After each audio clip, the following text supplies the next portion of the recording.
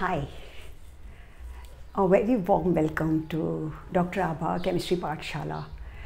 I'm here with a very interesting reaction of alkylated benzene with a strong oxidizing agent.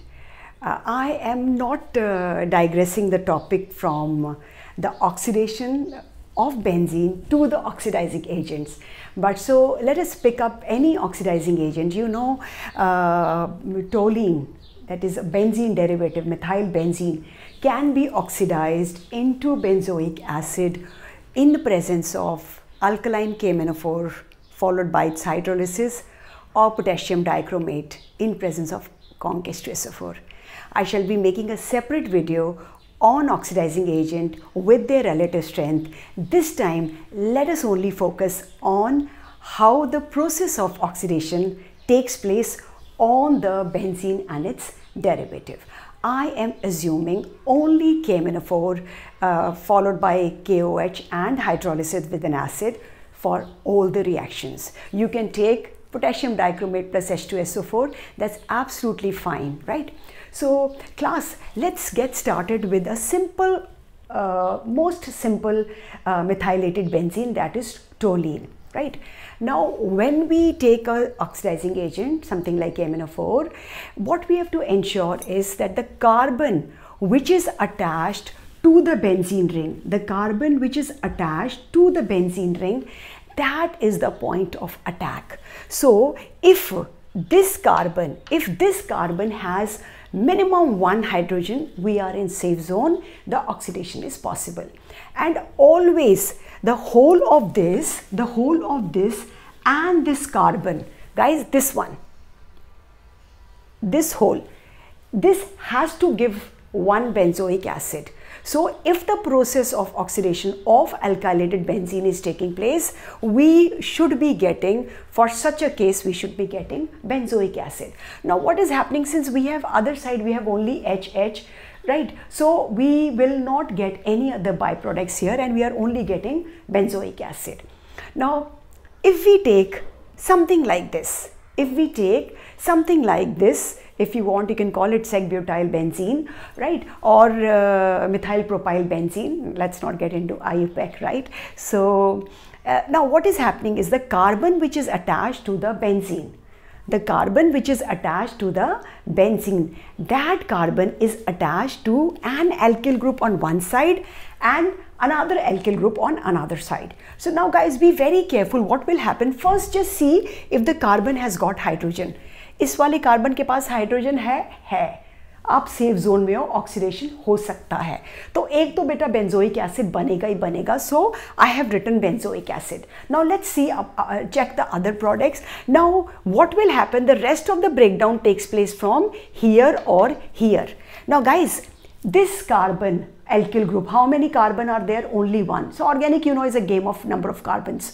So एक carbon का जो भी acid होगा वो बन जाएगा, that is your formic acid. इधर क्या है, बैक टू बैक दो कार्बन लाइन से लगा हुआ है, right? One and after, so it's a single, you know, two carbons in a single chain. So this is going to be an ethanoic acid. So यहाँ two carbon acid you will get and here you will get one carbon acid. So that actually gives you 3 products, but we are getting 4 products. JEE main का बहुत common question आता है, इस structure को बना देते हैं और A plus B plus C plus D आपको गेस करना होता है, but since the options are there, you are able to do it, right? Now, so what will happen? Ethanoic acid is fine.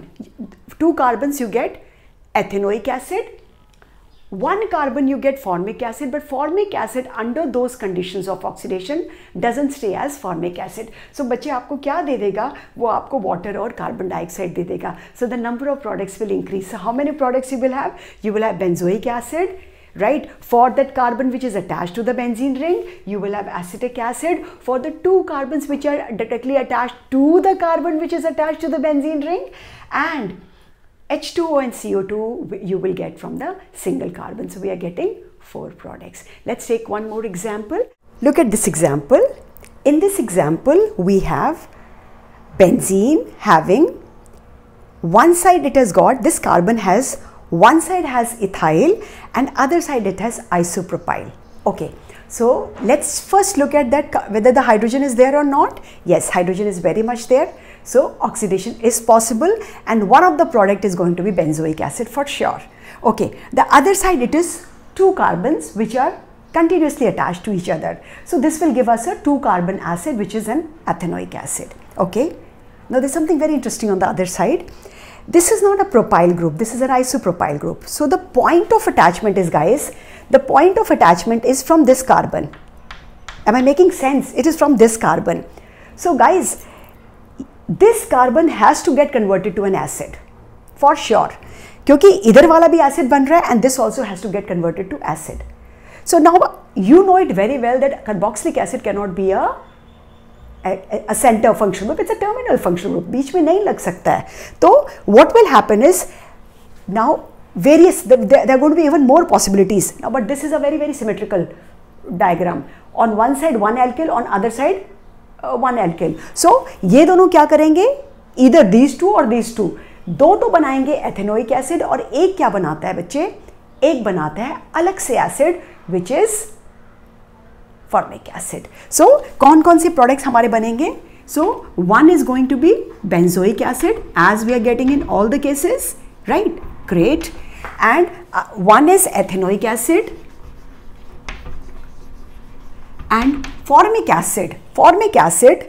So ethanoic acid, this carbon will give formic acid, and formic acid under those conditions will give you H2O and CO2. So again you are getting 4 products. So quickly let's do one more example.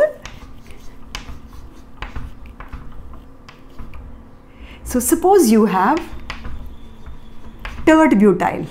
Suppose you have tert. This carbon has got 3 methyl groups attached. You have tert butyl benzene.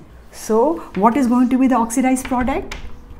There is no hydrogen, so this will not undergo oxidation under these conditions. It will not undergo. So I hope this was some value addition to you. If you want, you can work out on many more structures and can try the products, right? And if there are any doubts, please revert to me. You have any other topic in your mind on which you want me to upload a video, please come up with those suggestions. Okay, so that was it. Thank you so much for watching. Take care. God bless. Bye-bye.